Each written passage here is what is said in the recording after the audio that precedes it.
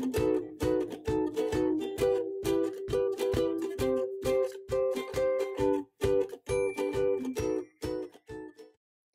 friends, it's Shari, and today I'm making a tropical themed lantern out of paper.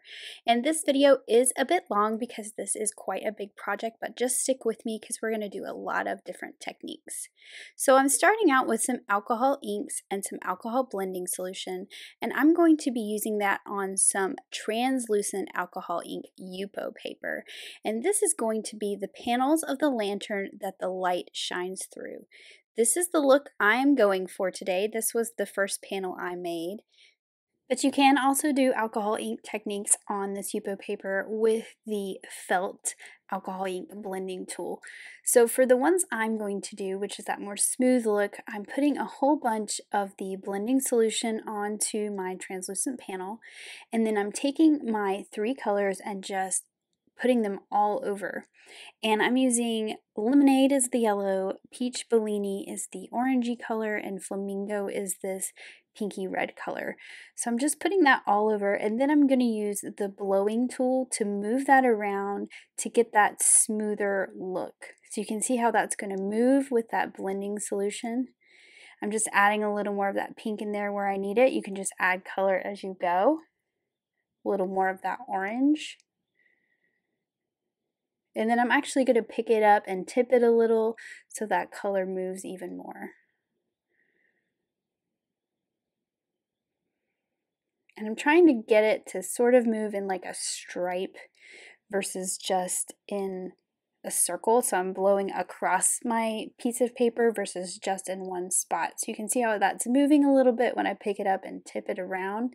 And then I'll just set this aside to dry. I'm going to be cutting this panel down a little bit, but this gives a good coverage across this whole panel.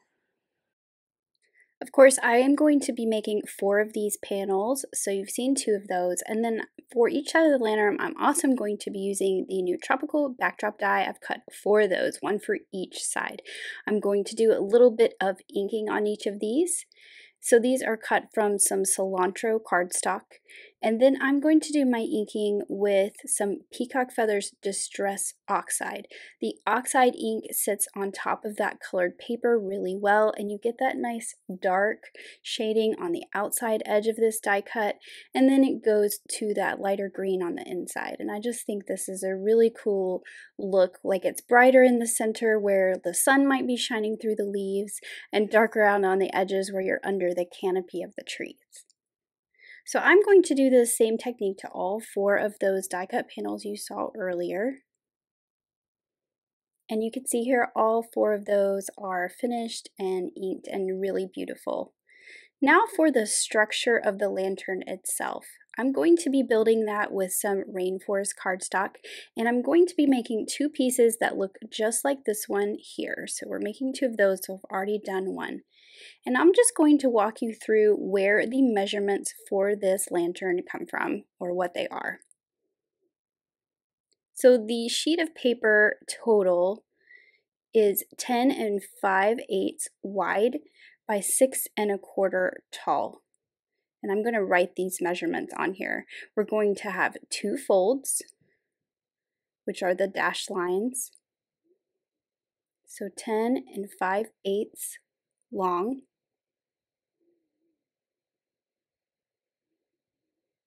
By 6 1/4 tall.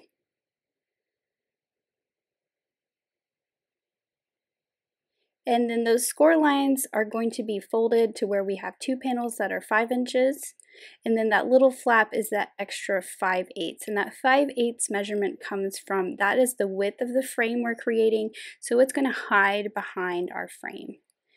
Then inside each of these panels, I'm going to cut out a rectangle, and this is where that light's going to shine through.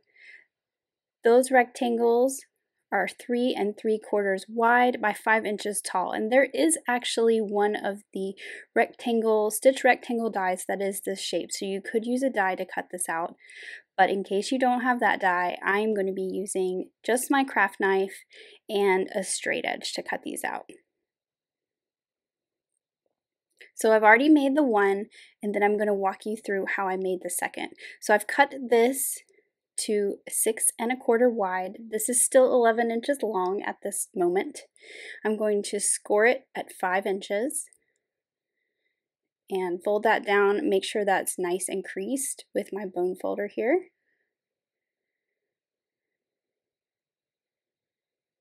And then because my scoreboard is small, I'm going to leave it folded to do that second score line also at 5 inches. So right now my little flap that's left over is 1 inch. It's a little bit too wide and I will trim it down. But for now it's okay to leave it at that inch. You'll just see when you start to assemble it, it's a little too wide and it's going to peek into those openings we're cutting. So that's just why it needs to be cut down a little bit. So I've got all my fold lines properly. So you can see I have those 2 large panels and then that little skinny flap. And so this is where I'm going to cut that one down a little bit. I just think it's better to cut it after you've done your folds versus cutting it before. That's just my personal preference. So I'm taking it and lining it up to where it measures 5/8 from the fold to the edge that I'm cutting. These are going to overlap on this, so that opening is slightly smaller, and the measurement for that opening came from me measuring from the inside part of that stitch frame to the inside part of that stitch frame.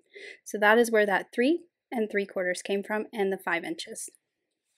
So that frame around the backdrop is going to be right on this cardstock. So I need a 5/8 inch border around all the sides to get that inside cut correct. So I'm just using my T-square ruler and I've measured 5/8 from the left side, 5/8 from that right side where the fold is, and then I'm just lining it up against the top to draw my pencil line nice and straight. And then I'm going to measure in the other direction as well.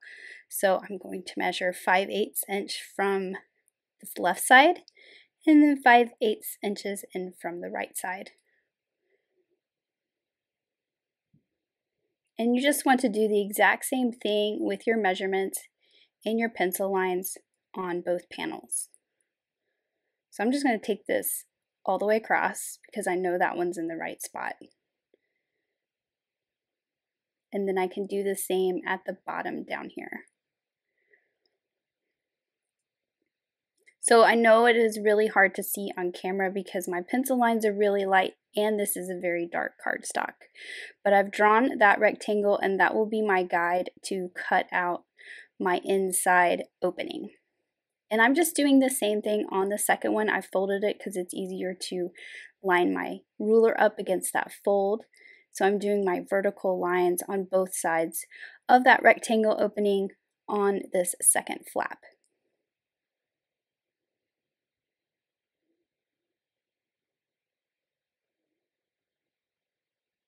So I'm just using a straight edge and my craft knife and I'm lining it up with that pencil line, which I realize on camera is very hard to see.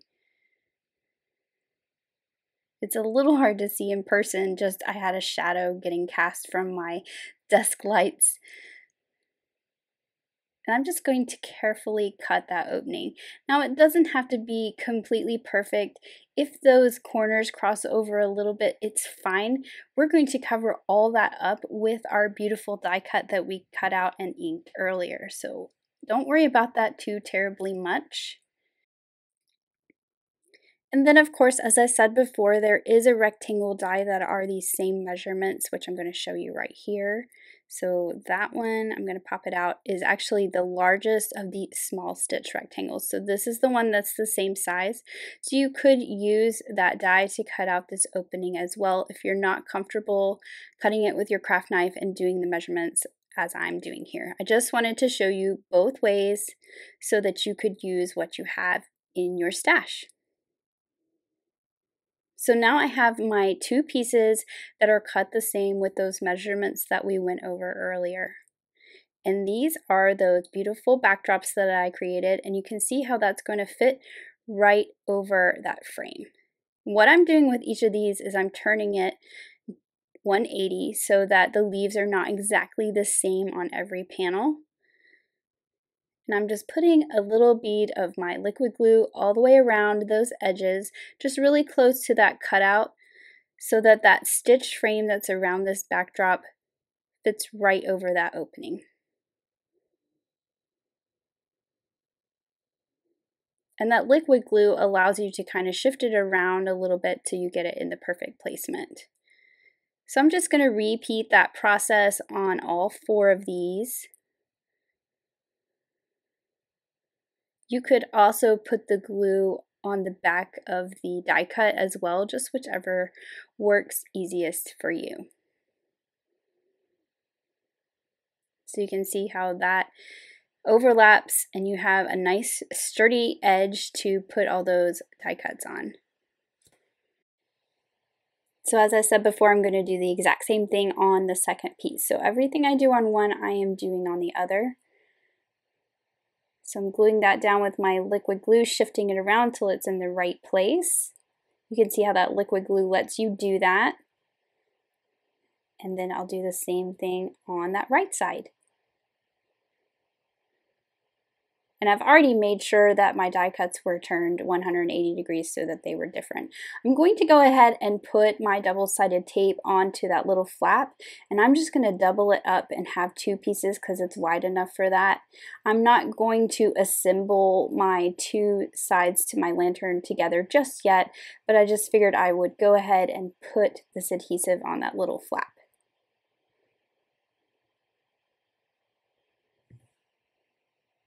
So I'm just doing the same thing on both because they're both going to attach together. This makes, the assembly of this is a lot like our little shadow box that we make with the dies, but just in a much bigger format. So now for my translucent Yupo paper, it has dried, and I'm going to be using the double-sided tape to adhere those as well. So on the back side of my panels, I'm just putting a piece of that double-sided tape on all 4 sides of my opening. And these panels are quite a bit larger than this opening, so they're going to overlap and be right on that adhesive. And I decided to use this adhesive tape versus liquid glue with the Yupo paper because it is pretty slick, and I think it will just adhere better with the tape, and it will hold itself in place a lot faster.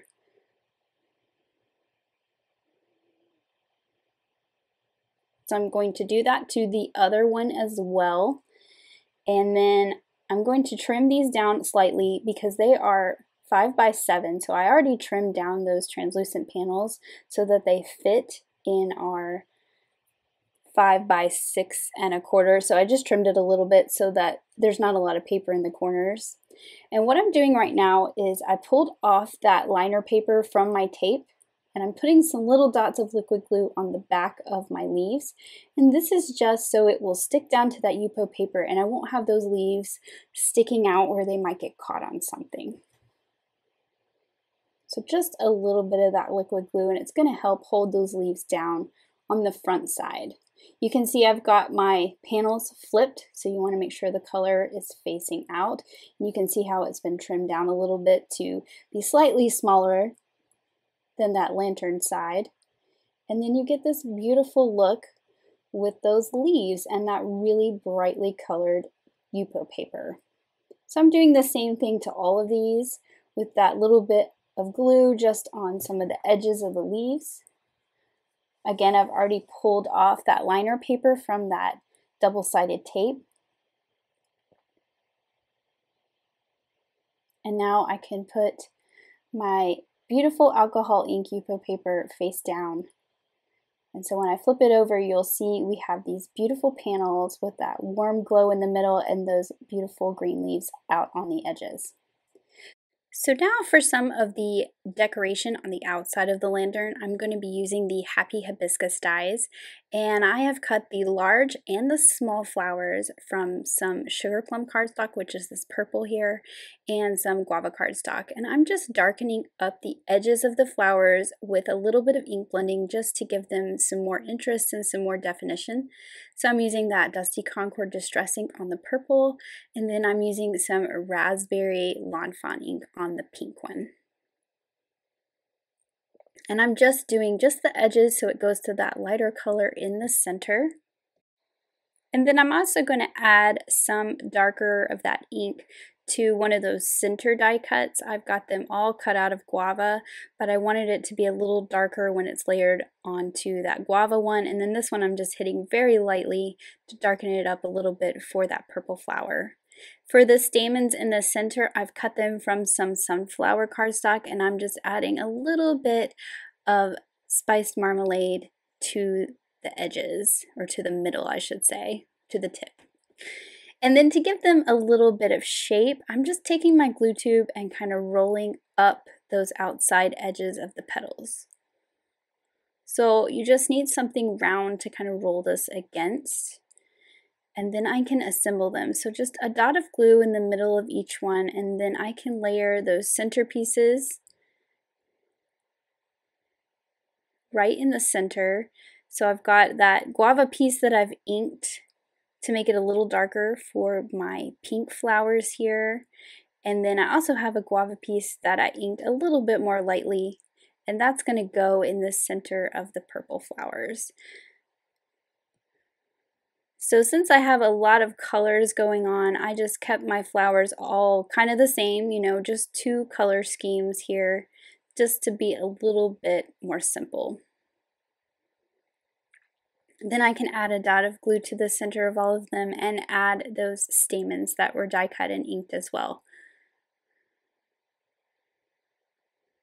And you can see I'm just putting them in the middle, and then I kind of pulled them up a little bit so that they popped up from the flower too, and everything has a little bit more dimension and is not so flat.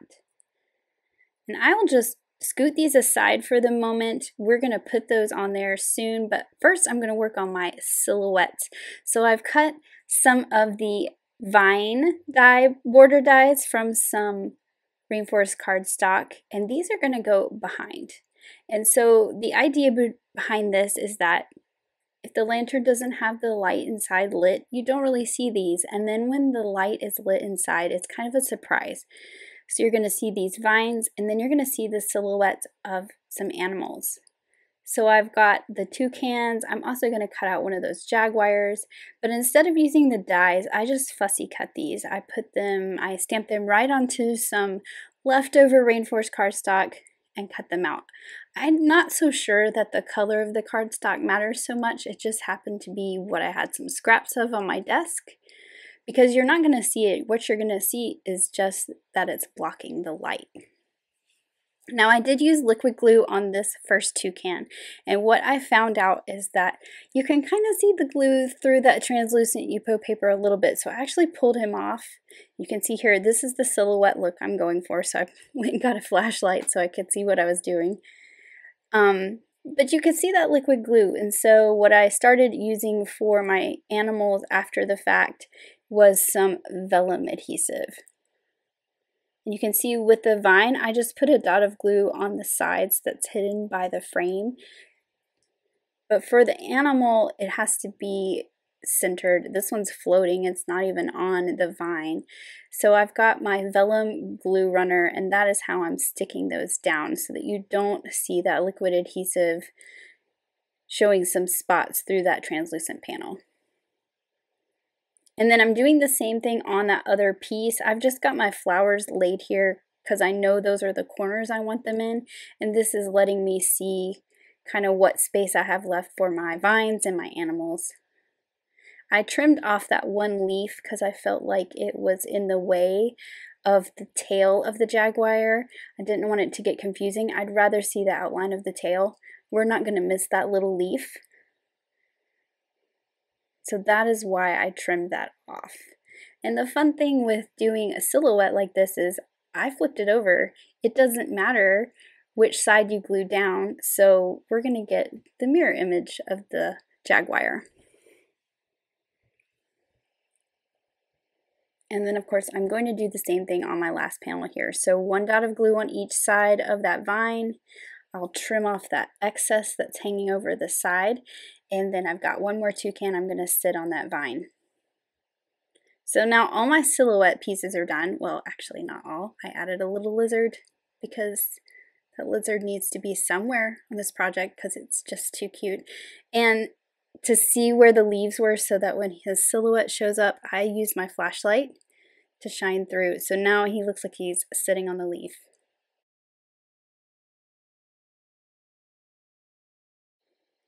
So now I can assemble my 2 pieces together. I just wanted to get all that stuff glued down before I did that. Now I have not put the flowers on yet because they're kind of 3-dimensional. So I've pulled off that liner tape and I'm lining it up using my grid mat, lining up those 2 sides, making sure it's stuck down with my bone folder really well. And then I'm going to fold the 2 in, and this will ensure that it lays flat. If you ever wanted to put this away, you can lay this back flat. I'm going to show you how I make it keep its shape, but it's not permanently that way. So if you wanted to keep this in a box of party supplies, it would lay flat. So I've got it popped open. I'm just going to use a little bit of liquid glue to add my hibiscus. And I actually got really smart and used the flashlight so I could see where the things were. I'm just going to put it up at the top or at the bottom to shine some light through. And then I can see where my silhouettes are and make sure that I place my flower in a good placement for when the light is on.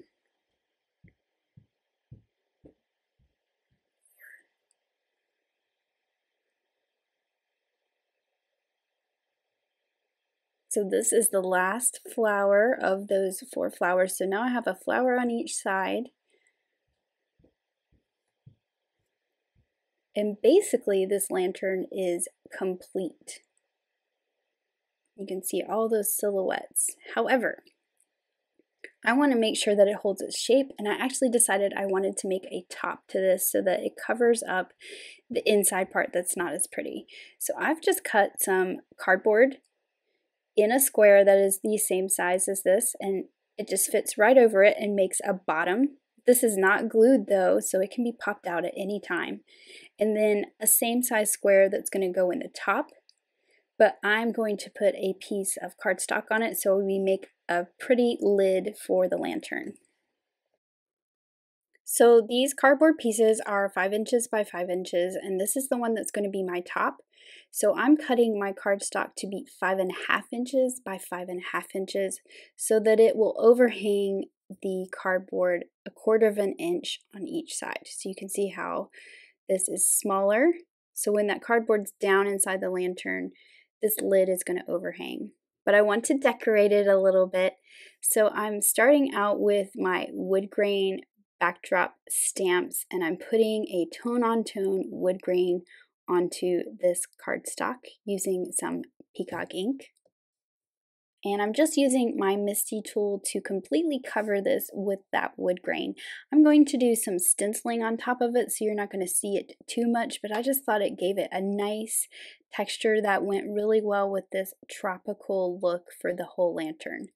So the easiest way for me to do this backdrop is to peel the stamp off and realign it onto my cardstock and then just pick it up versus trying to move my cardstock, because I just feel like this is easier for me for this particular one, and especially because you're lining up those lines of the wood grain. You can see mine is well loved and very stained, so it is hard for me to see sometimes. So this is what works for me. So to cover this 5.5 inch square, I'm going to have to stamp this down 3 times. So I've done 2, which is maybe a little hard to see on camera, and then this is the 3rd one, which I had to turn it just because my MISTI wasn't quite big enough for a square this size. It was overhanging over into the hinges when I tried to do it at the top on this one. So now I've got my wood grain all over this 5.5-inch square. You can see it there. And then now I'm going to do some stenciling with the Tropical Leaves background stencil. This is a 2-step stencil, so this is the first one. And I'm just using my media mat to hold everything in place. So I've got those magnets, and then because this is a dark cardstock, I'm going to use the Distress Oxides, which are pigment based, and they're going to sit on top of that dark color really nicely. So this is Peacock Feathers, which is the darker of the 2 colors that I'm going to use. So I'm using that for the stencil that has more leaves, so the majority of the leaves will be this darker color.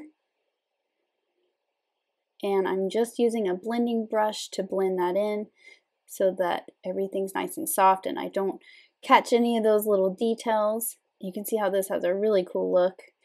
And then I'm going in with the second stencil in the set. And for this one, I'm using Salvage Patina, which is a little bit lighter. And you'll see the difference when I pull my stencil away.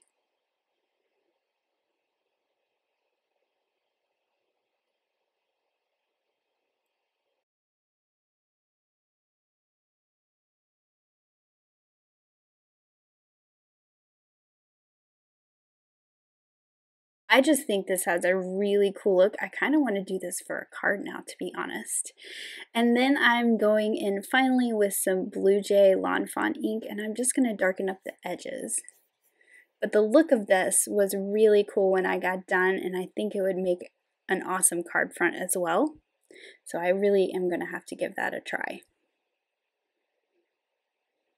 Just a light blending on the edges. I don't want to blend it in too much, but I did want to give it a little bit of a definition, just like I did on each side of the lantern where my die cuts were. I just think a little bit of shading always adds so much more interest to a project. So once I've got all those edges shaded, I can just add this to that other cardboard square I had cut out, which is down inside my lantern. This is why you have to kind of make this lid so it's not going to fall down in there. And this is going to make it perfectly placed and secure on top of the lantern. And I'm just going to use some liquid glue to adhere that. Right to the back side of this panel that I decorated. Just center it up, and now it can drop down in that hole, and that cardboard will go down behind the cardstock of the lantern, and you'll have that little overhang for the lid. So it just gives it a really nice finished off look, and you don't see kind of the yucky part of the inside. So here is a look at that lantern. I brought in my little turntable so I could spin it around and show you. And then I'm just putting my little camping lantern down inside so that you can see all those fun silhouettes that just magically appear when you add a light in there. Obviously, you need to use some kind of LED light for a lantern like this and not put a candle inside with that lid on it. Obviously, we don't want to put any flames near a project made out of paper.